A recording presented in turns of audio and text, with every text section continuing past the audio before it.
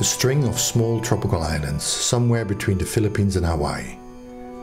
The state is known for its intact natural beauties, the amazing rock islands and its unique underwater nature.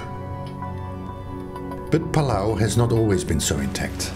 It was one of the major World War II theaters and nature became severely damaged. On some islands, vegetation had completely gone and polluting ship and airplane wrecks littered the seabed. However, Palau is now one of the leading countries in conservation efforts. Almost 60% of the marine environment is protected and underwater nature has recovered magnificently. In 2009, Palau became the first shark sanctuary in the world, and in 2012, UNESCO added Palau's Rock Islands to the World Heritage List. Our team follows a small group of experienced divers who explore the beauties of this naturalist's haven. Hello, my name is Megan Collins. I'm the cruise director here on the Palau Siren. Have been having an absolute blast. We checked off all the big stuff list. More gray reefs, I think everybody was bored by the end. White tips, just swimming around you almost every single dive. Turtles, I think we lost count on this trip. Hawksbill, green turtles, and anything else that swims into your path. Wow. Palau currents are unpredictable and not for the faint-hearted. But lots of current means lots of sharks. There are at least 13 different shark species in Palau, the most dominant being grey reef sharks and white tips. And then of course, Palau is not just about the big stuff. We had our leaf fish, we had our mandarin fish, we had frogfish, lots of nudibranch everywhere, so a little bit of something for everybody. The fun thing for everyone to discover is Palau is not just about the diving. Some folks took advantage and went to the Peleliu land tour, learned a little bit about the history of Peleliu and Palau itself from the Second World War. And then of course we continued that underwater where we got to actually dive on Orange Beach, see some of the cables and the chains left over from the actual attacks, as well as some of the World War II wrecks. Dozens of Japanese warships were sunk in Palau waters, as for example the Irumaru. On March 22, 1944, on her way from the Philippines to Palau, a torpedo launched from a US submarine hit the cargo ship. In shallow depths, at only 15 meters, lies the wreck of a Japanese seaplane. It is a lightly armed three-seater reconnaissance plane.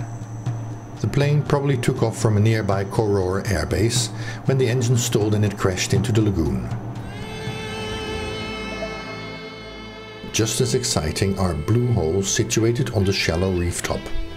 Blue holes are also called vertical caves. They are roughly circular steep-walled tunnels and got their name from the dramatic contrast between the dark blue deep waters of their depths and the lighter blue of the shallows around them. Blue holes were formed during the ice ages, when sea levels were as much as 100 to 120 meters lower than at present day. After the ice ages, water levels rose and submerged the caves and entrances to the blue holes.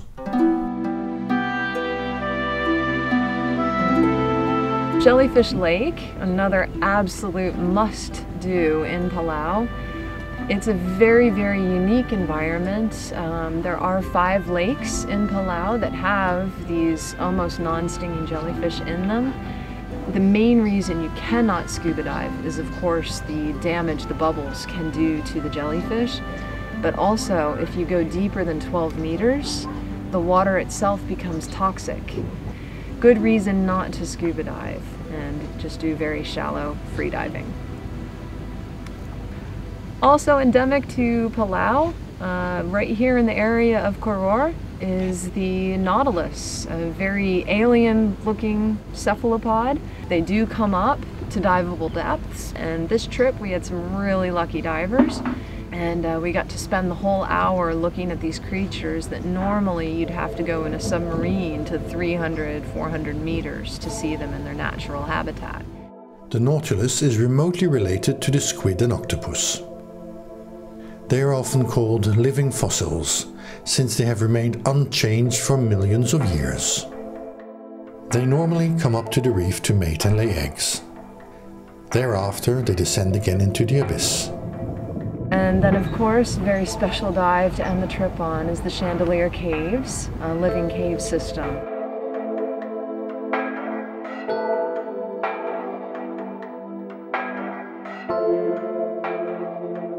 All around the world, nature is being threatened by the onslaught of mankind. It is commendable that the state of Palau is trying to stem the tide in its territory. Thanks to far-reaching conservation measures by its government, nature has recovered remarkably well, and Palau thereby stands as one of the most impressive role models for other countries.